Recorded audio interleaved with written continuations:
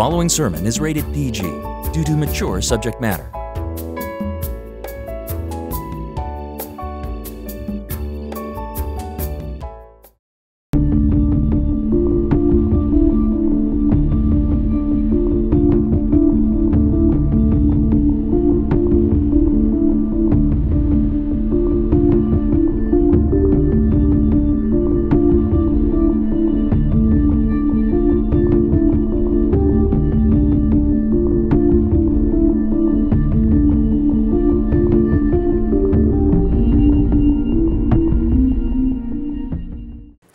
Welcome to week 4 of a series we've been in called Suicidal. And what we've been saying in this series is that suicide affects us all, doesn't it? It's in the news, it's in our schools, in our families, among our friends. It's hard to find somebody that hasn't been affected by suicide. We said this is the common road that leads some people to that place. We've been talking about this in this series. Difficult circumstances come and can lead to sadness. And overwhelming sadness can lead to depression. Depression can lead to suicidal thoughts, and some people, after having these thoughts, choose to act on these thoughts. Tragically, they're not with us here today. A statistic I've been showing you over the last couple of weeks is this that kind of helps us understand how important this is. Every year in the United States, more than 36,000 individuals die by suicide. Hundreds of thousands attempt suicide, and millions of friends and loved ones are affected. And many of us are in the millions that are affected. So here's our hope, back to the road in this series. Here's our hope, is that if people, as they journey down this road, end up at this place where they're having suicidal thoughts, our hope and prayer is that they would not act on these thoughts, that they would realize that there's help and that there's hope and that lives would literally be saved as a result of this series. That's our hope and prayer. It's been that since the beginning. So let me show you where we've been. First week we talked about just removing the stigma of mental illness in the church. We said that was very important. Let's go back to the road again. Second week, we talked about difficult circumstances. Third week, last week, we talked about sadness. What do you do when sadness comes? And today I want to talk some about depression. If you get a clinical diagnosis of depression from a doctor, what do you do? Let's talk some about depression today. Here's some introductory thoughts. First, in this series, when I use the word depression, I'm talking about a clinical diagnosis from a doctor. That's why I'm frequently using the phrase clinical depression, like doctor-diagnosed depression as opposed to self-diagnosed depression. When we're sad, we often say, I'm depressed. But what we really mean is just that we're going through a difficult circumstance and we are feeling sad. And this is why sometimes it's difficult for us to understand people that say they're depressed and they really are depressed, because we're like, oh yeah, I was that the other day, but then the next day I was fine. And what we meant is we were sad, but they're struggling with depression. They're different. One of the major differences between sadness and depression is the degree to which you can function. With sadness, you can often continue normal day-to-day activities, but with depression, your ability to function is impaired. Depression is considered a mental illness by the medical community, so in this series, we're going to talk about it like it's an illness. Depression should be taken very seriously, just like any other illness. Remember the statistic. Remember, more than 90% of people who die by suicide struggle with depression or some kind of mental illness. We must take it very seriously. If you think that you might be depressed, if you realize that your ability to function is impaired, I would strongly urge you to see a doctor immediately. In this message, I want to talk specifically to people that have seen a doctor and have been diagnosed with some type of depression. I believe that God can bring you help and God can bring you hope in your battle with this illness. And I want to talk about that today. If you got a Bible, let's go. 2 Corinthians chapter 1. We're going to look in the Bible because we want to know what God says, don't we? We believe that the Bible is the Word of God, that God, the Holy Spirit, inspired ordinary men to write, so that the very words they wrote were the very words of God. So as we read this today, we know that we're reading the words of God. We believe the Bible is the authoritative word of God. So 2 Corinthians 1, verse 3, this is Paul writing to a church in a town called Corinth. And he had been through a dark time in his life. He had been through a pretty difficult set of circumstances. And he talks to the Corinthians for a few minutes, writes to them about how God brought him help and how God brought him hope. So as we go down through this passage, I just want to stop kind of after each little section, and I want to apply it to your depression. To those of you that are depressed currently, clinically depressed, I want to apply these verses to your depression. Can we do that? 2 Corinthians 1. If you're reading along with me, you can use your Bible or you can look up here on the screen. I'll have the verses here. Beginning in verse 3, Paul says, "All praise to God, the Father of our Lord Jesus Christ. God is our merciful Father and the source of all comfort." These aren't just words for Paul. Paul experienced God being a merciful Father to him when he was going through a difficult time, when he was in a dark season. He experienced God as the source of all comfort. And he's saying, hey, Corinthians, one thing I want you to know, God has been a merciful Father to me, as if he's saying he's going to be a merciful Father to you as well. So those of you that are depressed right now, you need to expect God to be a merciful Father to you right now as one of his sick children. What does a father do when their child is sick, a good dad? Well, I'm no perfect dad, but I love my girls. I'll tell you what I do. If one of my girls is sick, I'll lay down with them. I'll rub their back. I'll pray with them. I'll get them whatever they need, get them medicine. I'll tell them it's going to be okay. I'll tell them Dad's going to take care of them. I'll be there to comfort them. I'll be there to answer their questions. I'll be there for my little girls because I love them and I want them to know their daddy's going to take care of them. And it's as if Paul's saying, hey, in your depression, you need to know God's going to be a father to you like that. He's going to be there to comfort you like you would be there to comfort your kids. So expect him to be a father to you in this time. Look to him to be a father to you in this time, to sit with you and say, hey, it's going to be all right. Daddy's got this. It's going to be all right. He's a merciful Father, Paul says, and he's the source of all comfort, meaning nothing can bring comfort to you in your depression like he can. We can look to other things to bring us comfort. Nothing can bring comfort like our merciful Father can. He's the source of all comfort. He keeps going.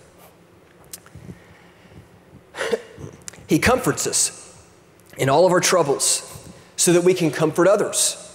When they're in trouble, we'll be able to give them the same comfort God has given to us. So do you see what he's saying? His comfort for you in your depression is so certain, you can know that once it's given to you, you're going to be able to give it to others too. He's going to comfort you so well in your depression that you're going to be able to comfort other people that are going through depression. And notice how he's saying sometimes he delivers his comfort. How does he sometimes deliver his comfort? Through other people. Through other people. He comforts us, then we can comfort others. So in your depression, you know, I know one of your tendencies, because I've known people that have been depressed, is to shut out people. You want to be alone. You don't want to be with people. But what we don't realize that we're doing sometimes is we're rejecting God's comfort, because he sent comfort to us in the form of a family member or family members and friends. And we're saying, no, I want to be alone. I want to be alone. And so you've got to resist that temptation to want to be alone, because God's wanting to comfort you. But one of the ways he does it is through other people. And so you need to let him in, even if it's difficult. Now, this is a good word to family and friends, though, also of people that are depressed. God may want to use you to comfort your loved one that's depressed, to comfort your friend that's depressed. So make yourself available for God to use you to comfort them and not to judge them. That's what a lot of times they're used to. But God wants to use you to bring comfort, not judgment. And here's what you have to understand, family and friend. Here's what you have to understand. Unless you've been through it, unless you've been doctor diagnosed with depression, chances are you have no idea about the suffering they're going through. You may think you do because you're like, yeah, I was depressed the other day, and by that you meant you were sad, so you think they have the same thing you had and they can just snap out of it. They don't have the same thing you had. They're not just sad, they're depressed. So you just need to just get in your mind, hey, they're suffering probably far more than I know or could imagine, so I just need to be there to comfort them because I don't have a clue about what they're going through. I haven't been through that. I haven't had my functionality impaired like they have. So I'm just going to be there to comfort them, not judge them. Your comfort from God is going to be so certain. You'll be able to extend it to others as well, and others are going to extend it to you. So those of you that are depressed, don't shut them out. Don't turn them away. Let God bring comfort to you through them. He keeps going. Down a couple verses, in verse 8, he says this. He says, we think you ought to know, dear brothers and sisters, about the trouble, Paul said, the trouble we went through in the province of Asia. So he was going through something difficult. We don't exactly know what it was. Was he sick? He could have been sick. Was there an accident? There could have been an accident. Was it psychological distress? Could have been. Was it persecution? Maybe so. We don't know. We just know he had some difficult circumstance that caused a tremendous degree of suffering and even some darkness in his life. Look at what he says. He went through trouble. Look at what he says. He described it this way. He said, as a result of these, we were crushed and overwhelmed beyond our ability to endure. We thought we would never live through it. In fact, we expected to die. I don't know if he was depressed or not, but these are depressive symptoms, right? Think about it. Those of you that are currently depressed or have been clinically depressed before, do you feel crushed? Paul identifies with your suffering. Do you feel so overwhelmed you didn't think you'd be able to endure through it? Paul's been there. Whatever trouble he was going through, he felt so overwhelmed, he didn't think he could make it through. He thought he would never live through it. You've been there. He just didn't think you'd live. You didn't think you'd live through it. He said, in fact, we expected to die. Maybe you've been there. I think I'm going to die. I think I'm going to die. I'm not going to make it through it. Paul's saying he's been there. He identifies with you in that. Another translation says, they despaired of life itself. That's a bad day. He's like, I don't even know. I mean, he despaired of life. So he gets it. He's been through a dark hour. I don't know exactly what it was about, but he's got some symptoms here. And look at what he says next. If you're taking notes, this is huge. As a result of all this, we stopped relying on ourselves. We stopped relying on our own strength. I didn't have any more. We stopped relying on ourselves to be able to fix it. I couldn't fix it. Stopped relying on ourselves for a solution. I had no solution. We stopped relying on ourselves. Relying on myself was crushing me, he's saying. Relying on myself was overwhelming me. I had to stop relying on myself. But I wasn't going to give up. That doesn't mean I'm going to give up. Watch this. As a result, we stopped relying on ourselves. Watch, next. And we learned to rely only on God who raises the dead. Paul's going, okay, I got to stop relying on me. But here's the thing. If my God can raise the dead, he can take care of me. I got to stop relying on me and start relying on him. I don't need to give up. I need to give it to God. I need to say, God, this depression, I can't fix it. I'm trying so hard, I can't. I have no strength anymore, God. I have no hope. Paul's saying, been there, I had to give it to God. I mean, I couldn't deal with it. I wasn't going to give up. So many people choose in their depression to give up. I'm not going to give up. I'm going to give it to God. And I'm saying, God, I'm relying on you for strength because I don't have it anymore. God, I'm relying on you to help me because I can't help myself. God, I'm relying on you for hope because I don't have any hope. God, I'm no longer going to rely on me. I'm just going to rely on you. In your depression, church, you've got to get there. I can't, and a lot of you are. I can't do that. I can't do it. That's okay. It's okay that you can't. Stop relying on yourself. God, I give this to you. I got nothing left. God, I give this to you. Watch what happened when he made the change. And he did rescue us from mortal danger. And he will rescue us again. We have placed our confidence in him, and he will continue to rescue us. What's the obvious theme here? Rescue. He's coming to your rescue. If you stop relying on yourself and only rely on him, he will rescue you. That doesn't mean he always takes it away. Sometimes he does. That's why we pray for healing. If you got cancer or any disease or depression or whatever, it's good to pray for healing. God, I pray you heal that person. Sometimes he does that. He can do that, absolutely. He can heal people. Sometimes he does that. But sometimes, instead of healing us then, He gives us his strength. We have no strength. He gives us his strength to endure through the suffering, to endure through the depression, to endure through the cancer, to endure through disease. He doesn't take it away right then. Now, we know ultimate healing is going to come, right? For whatever we have. Ultimate rescue is coming. We're going to be with Jesus one day. No more pain, sickness, suffering, death, cancer, depression. It's all gone. In the meantime, sometimes he just heals you. Other times, he gives you the strength, his strength to endure. But always, he'll rescue you. That's what Paul's saying. If I stop relying on me, God, I rely only on you. You're going to rescue me. And he said, you did it. You did it, and you're going to keep doing it. God, you are so good to me. This is where you got to get, I hope, by the time we leave here today. You just leave saying this in your depression. I'm going to stop relying on myself, and I'm going to rely only on God. You may already be doing this. If you're doing this, great. But some of us aren't. I'm going to stop. Here's what I got to do. I'm going to stop relying on myself. I got nothing left. And I'm just going to rely on you, God. And my confidence is in you that you're going to come to my rescue somehow. That's all I got, God. I give this to you. He will honor that faith. He will honor that request. And he will come to your rescue in some way. You watch. You watch. I'm going to stop relying on me. I'm going to only rely on you, God. I'm going to stop relying on me, only on you. I'm not giving up, even though I have no more strength. I'm giving it to you. God, I'm relying only on you. Come to my rescue. Come to my rescue. Heal me, God, or give me your strength, because I have none to endure through this difficult time.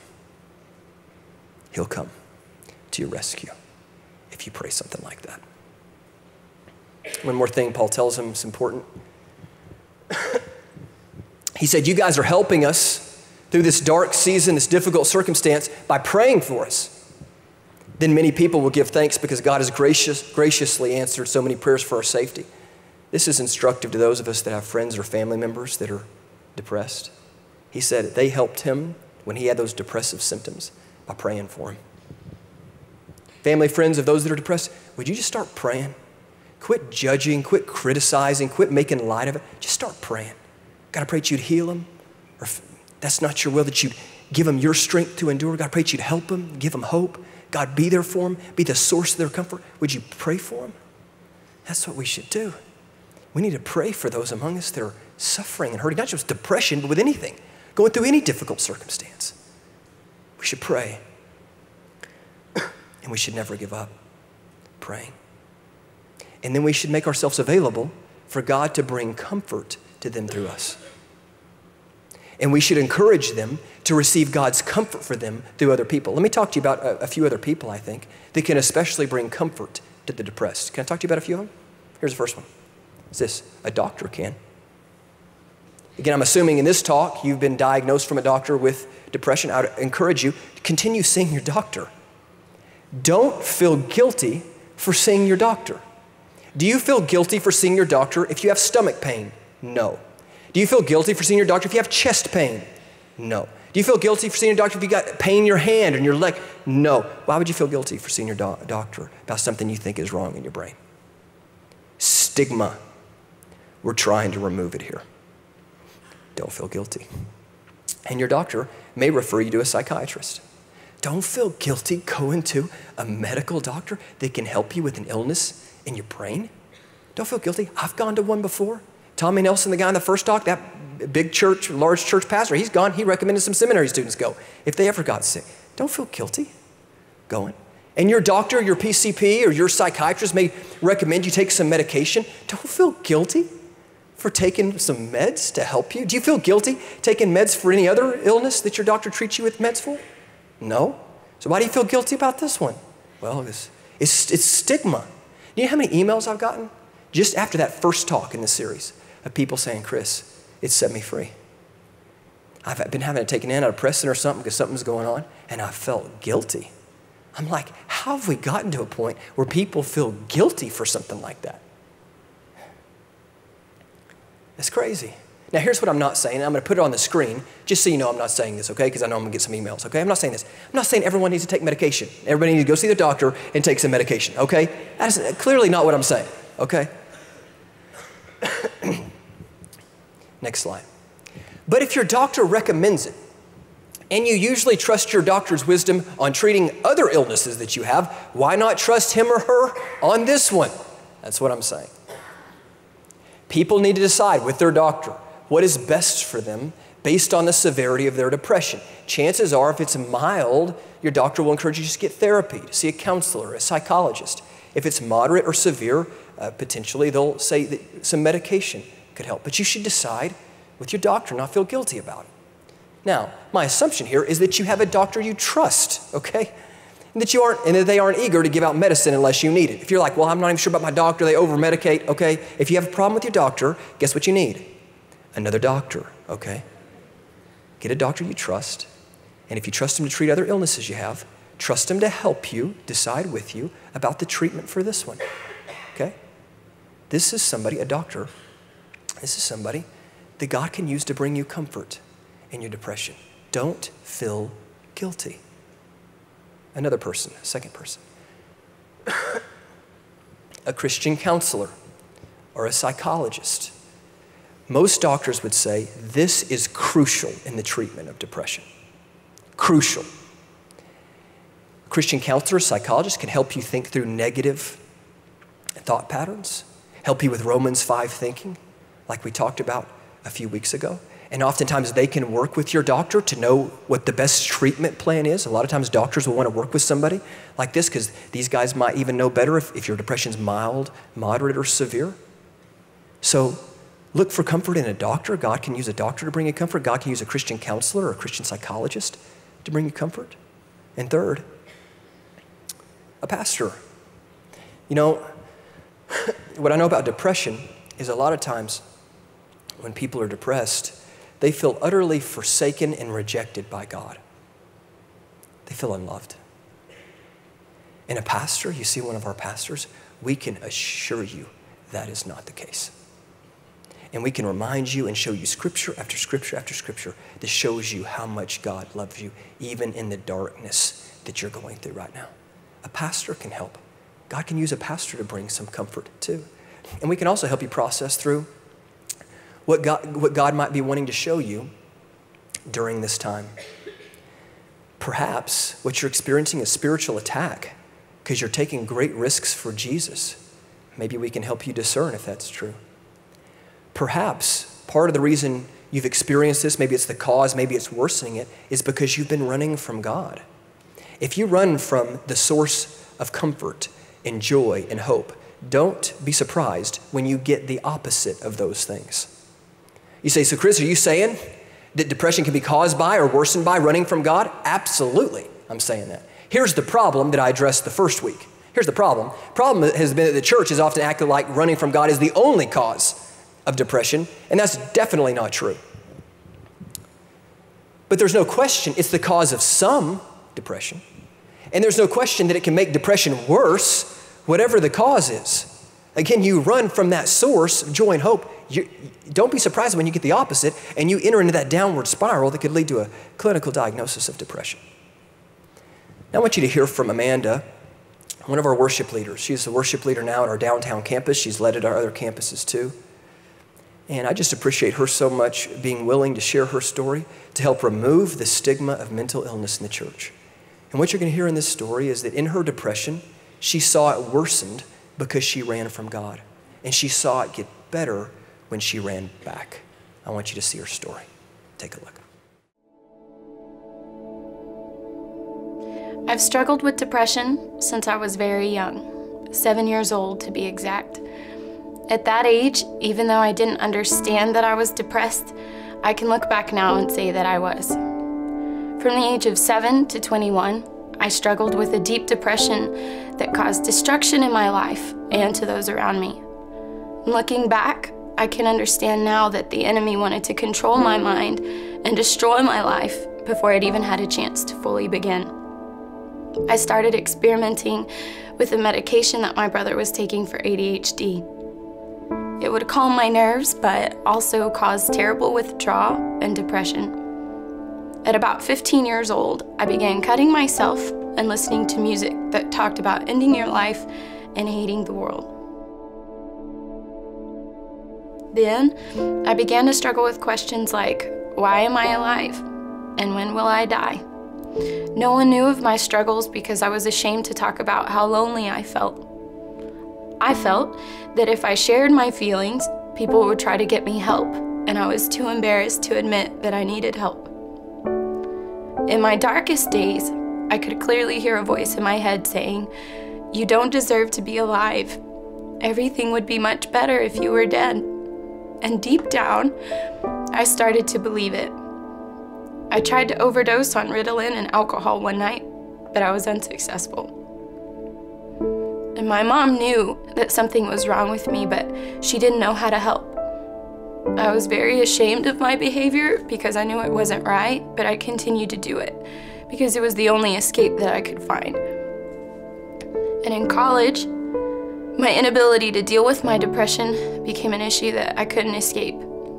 I would drink anytime that I felt emotional or overwhelmed. I lived a self-destructive lifestyle that didn't honor God because I felt like I wasn't worthy of His love anyway. One day, while praying, literally on my knees, I felt the nudge from the Lord to get up off of my knees and make a decision to change. The decision to stop finding comfort in my sorrow and recommit my life to Him. So I started attending church at eLife, recommitted my life to Christ, and got baptized. And I can honestly say from that day that I never felt the urge to drink for comfort or hurt myself again. I realized that God loved me even in my brokenness. He rescued me from myself, and I would honor Him by treating my body with dignity and respect because it was the body He had given me. God would be my comfort and joy, even if I saw days of sorrow. Isn't that powerful? Would you help me thank her for sharing?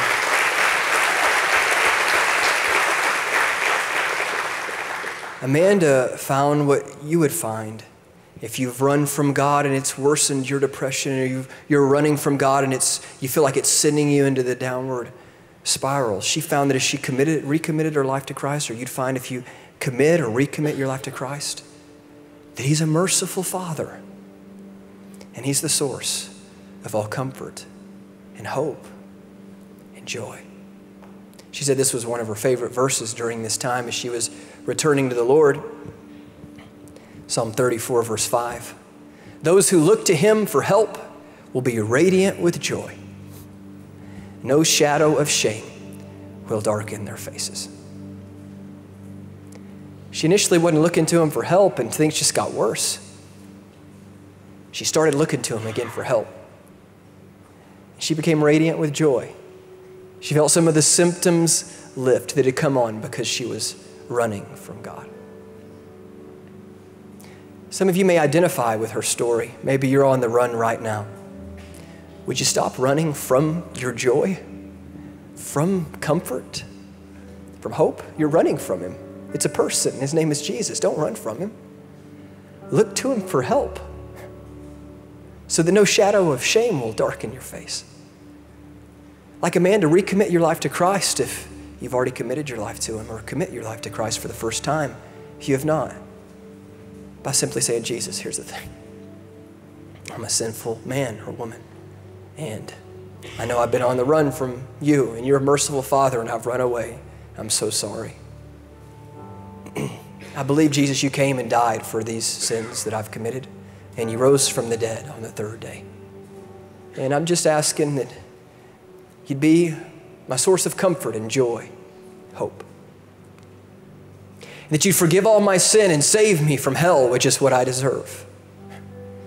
Would You do that for me, Jesus? And if you pray something like that, committing your life to Christ, He'll do it.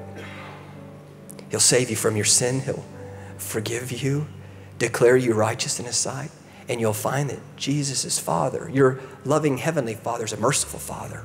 He's the source of all comfort, hope, and joy. So make sure you don't run from Him and from what you're really after. Run to Him. Even in your darkness, He loves you. Run to Him. He'll have His arms wide open. He'll pick you up. And like a loving heavenly, like an earthly Father, He'll hold you and He'll say, I'm here. I got you.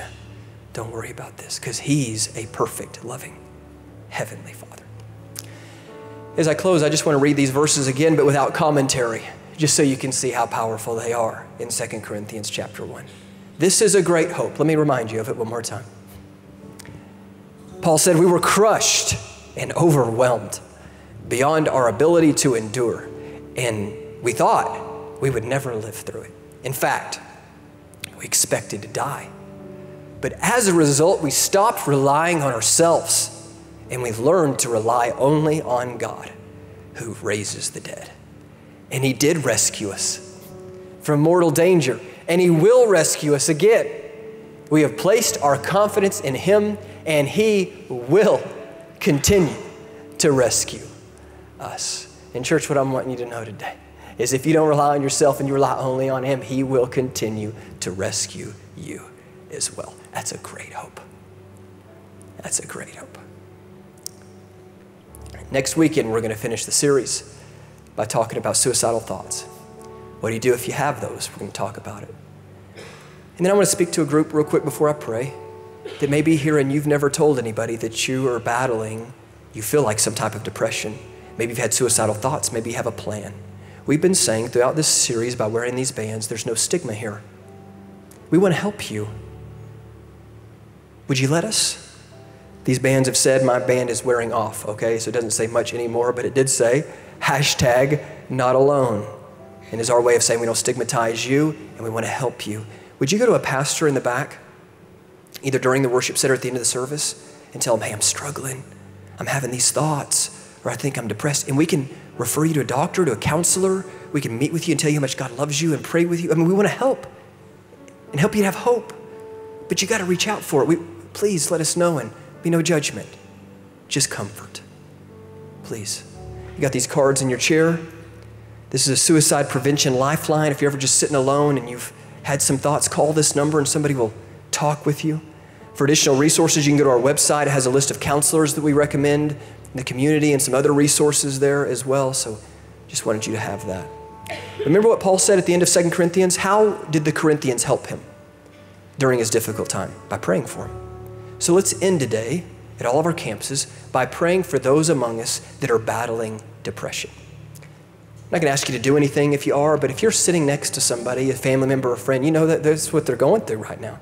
Just grab their hand or put your hand around them or something as we pray, just so that they know, hey, we're here for you.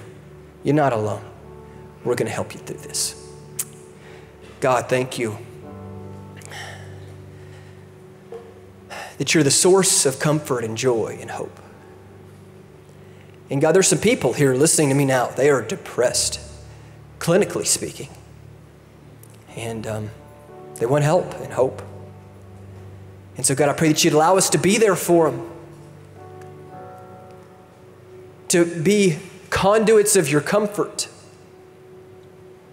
To help them get with a doctor if they need one, or a counselor or a pastor, but just to be there to comfort and not judge. God, help them know they have a church, thousands of people that want to be there for them, that care, that don't stigmatize them.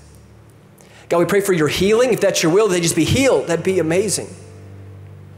But God, whatever you decide to do, we know you're going to rescue them, and we pray that your strength in them would help them in their battle with depression. If for a season still you're going to have them go through this, God, give them your strength because they don't have any. Give them your strength to battle through it, to endure, to be radiant with joy even in a deep, dark time.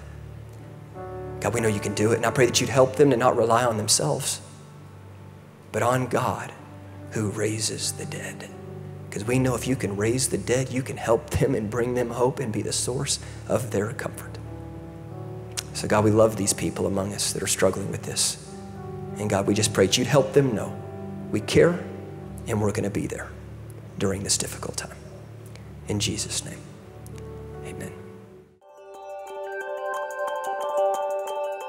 Thanks for checking out one of our messages today. For more information about our church or to watch other messages, you can go to our website at experiencelifenow.com. Let us know if we can serve you in any way, and we hope to see you real soon.